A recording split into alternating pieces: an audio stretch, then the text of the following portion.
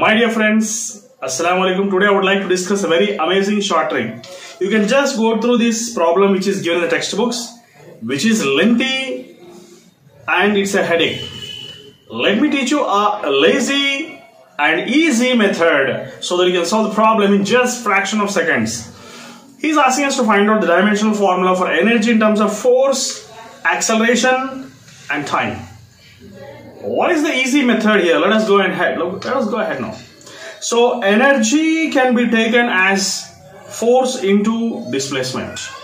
Okay? And you also know that acceleration is nothing but LT power minus 2. L can be taken as acceleration by T power minus 2. And you all know energy or work done both are going to be same. Force into displacement can be taken as force into length here. You just write in terms of length. Length can be taken as acceleration divided by T power minus 2.